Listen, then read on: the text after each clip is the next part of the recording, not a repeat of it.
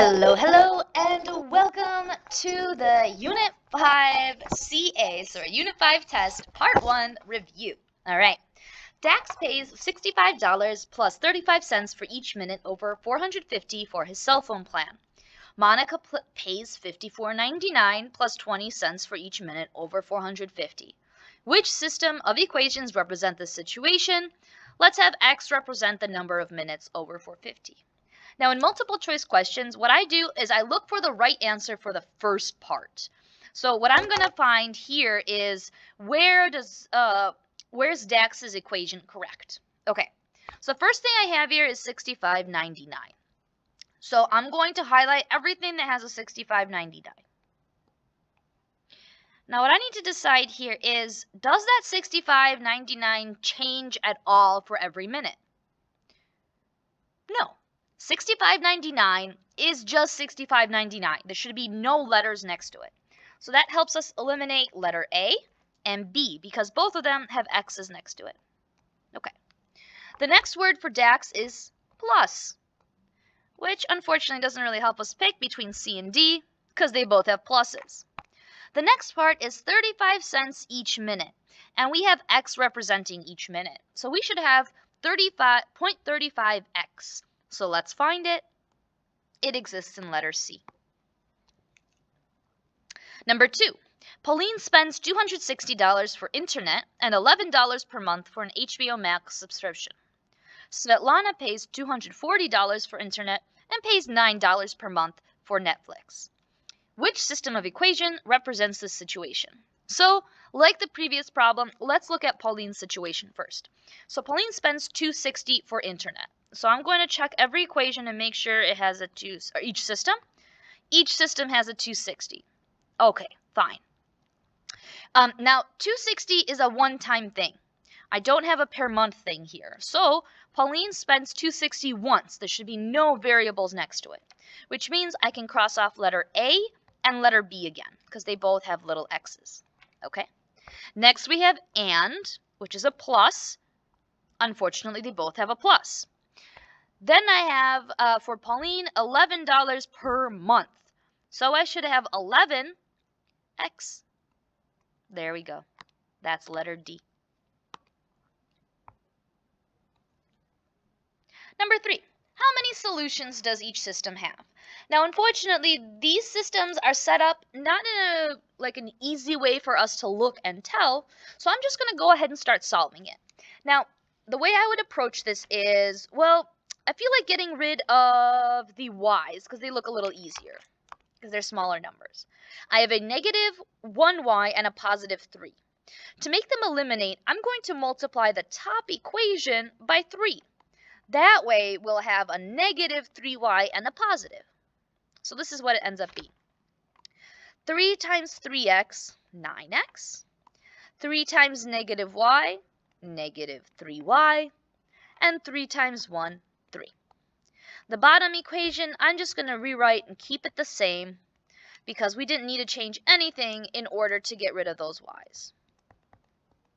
So check it out. The y's are now negative 3, positive 3, which means they cancel. So let's go ahead and add them. Okay. Negative 9x's and 9x's, shoot, they cancel too. Well, if there's nothing left on the left side, I'm going to use 0 to represent it. 3 plus negative 1 is 2. So I got something that's 0 equals 2. Does 0 equal 2? Absolutely not. There's no solution here. I'm going to do the same thing for letter B. It looks like the y's are going to be easier to get rid of as well. I have, once again, a negative y and a positive 3y. So, just like in the last problem, I'm going to multiply this equation by 3, and then the y's should be able to cancel. So, that gives us 18x minus 3y equals 3. The bottom equation, I'm going to keep exactly the same because we already have a positive 3y. So, if you check it out, these cancel. Wonderful. Let's do some adding. Negative 18 and 18, they cancel too. Okay, so nothing left on the left. That's 0. 3 and negative 3. Holy cannoli, that's also 0. So my question to you, does 0 equal 0? Sure does. We have an infinite. Whoops. Why aren't we writing infinite? Infinite number of solutions, or of course you can draw an infinity symbol. I cannot draw it sideways, or not sideways. Okay, let me turn my tablet and then we can see what it actually looks like. There we go. That's how infinity should look like. I'm not too good at drawing it when I don't turn my paper. Okay, onwards we go. Number 4 asks us to solve this by substitution. So one of our equations, x and y are on the same side. The other one is a y equals. That tells me that I'm going to take this y equals and substitute into the top equation. So instead of 3x plus y, I'm going to have 3x plus 5x minus 19 equals 5. Now, I do technically have an invisible 1 in front of these parentheses, so I'm kind of going to distribute that. 1 times 5x is 5x. 1 times negative 19 is negative 19 equals 5. Next, let's combine some like terms. Do you see the like terms that we can combine? I'm going to combine the x's. 3x's plus 5x's give us 8x's. So now I have 8x minus 19 equals 5. All right, what do you think we should do next? Let's add 19 to both sides. Oh, there we go. My computer's being sensitive today. Oh, I think you know what? It's my bracelets. Let me take my bracelets off. There we go. Okay, so on the left-hand side, just 8x remains because 19 and negative 19 cancel. 5 plus 19 is 24. And let's finish by doing what? Dividing. X equals 3. Wondrous. Now that we found x, we need to find y as well. And I'm going to use this handy y equals equation. So I found that x equals 3. So instead of 5x minus 19, I'm going to have 5 times 3 minus 19. Okay. 5 times 3 is 15. And 15 minus 19 is negative 4. And don't forget to write your answer in coordinate form. X comma y, 3 comma negative 4. Let's do that one more time. In this system, once again, I have just one y equals equation, which means I'm plugging it into y. So instead of 2x minus y equals 2, I'm going to have 2x minus, in parentheses, negative 2x plus 6 equals 2. Now in front of those parentheses, I technically have a negative 1, so let's distribute it. Negative 1 times negative 2x is positive 2x. Negative 1 times positive 6 is negative 6, and it still all equals 2. Let's combine some like terms. 2x plus 2x. 4x minus 6 equals 2. What do you think we should do next?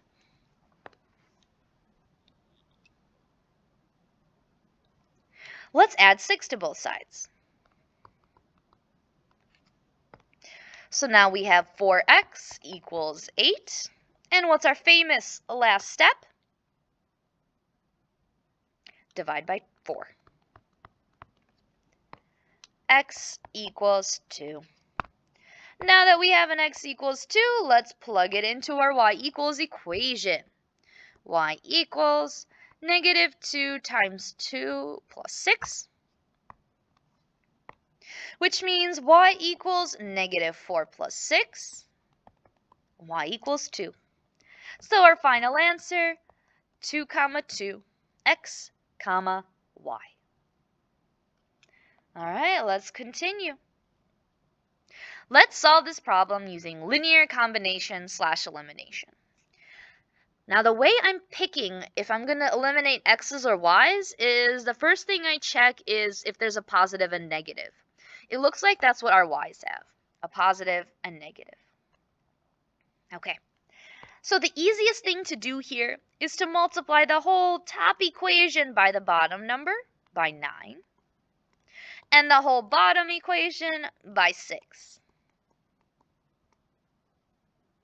Now, if you know the common multiple between 9 and 6 is 18, you could have multiplied it by different numbers, but we're just going to pretend we don't know that, or we're having some test anxiety, and we'll use this surefire way of doing it. Okay, so everything gets multiplied by 9. 3 times 9, 27x. 6 times 9, 54y, equals 33 times 9, 297. 6 times 6, 36x, minus 54y, equals negative 108.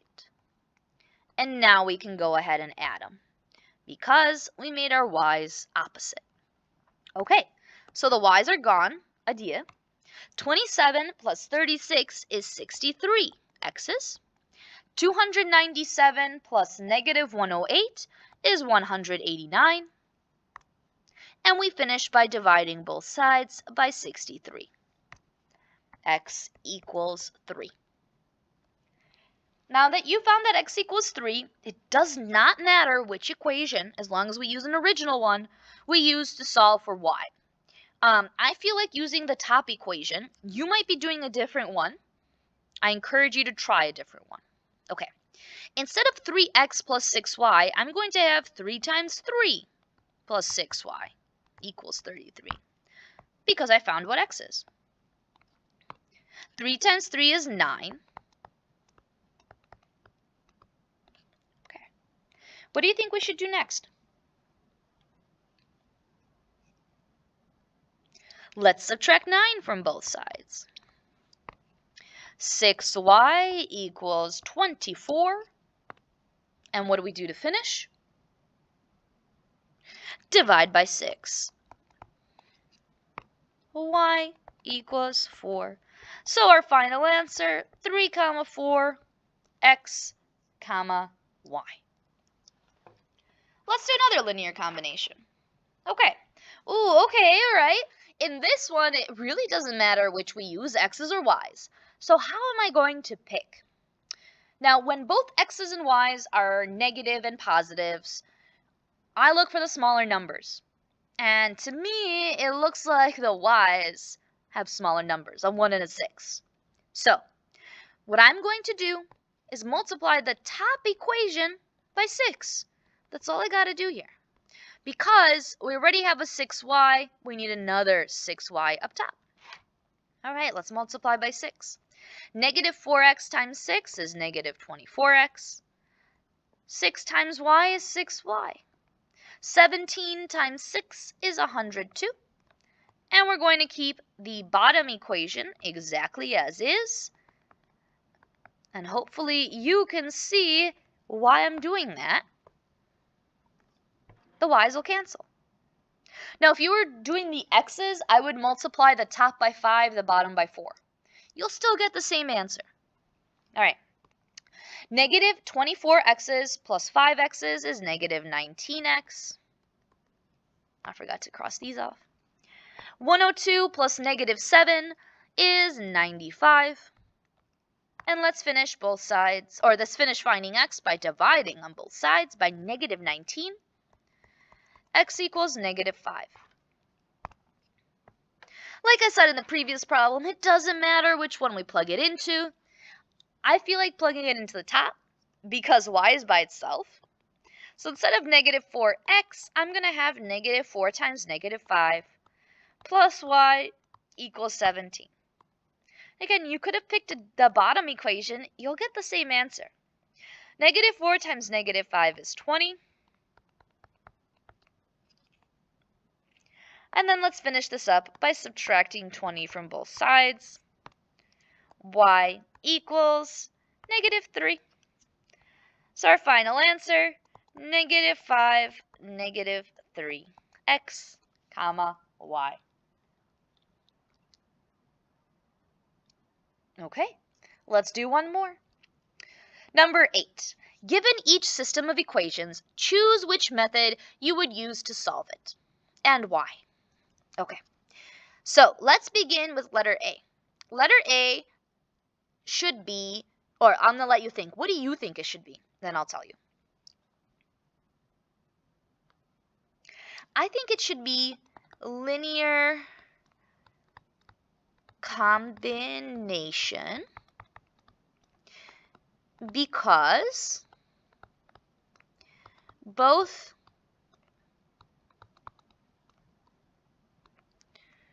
equations are in ax plus by equals c form. In other words, this is the only set of equations that have x and y on both sides. So x and y on same side for both. That's just another way of thinking about it. All right. How about letter B? What do you think we could use to solve this? Substitution or graphing?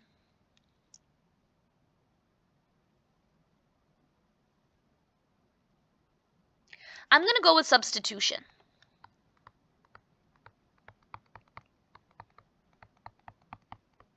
Because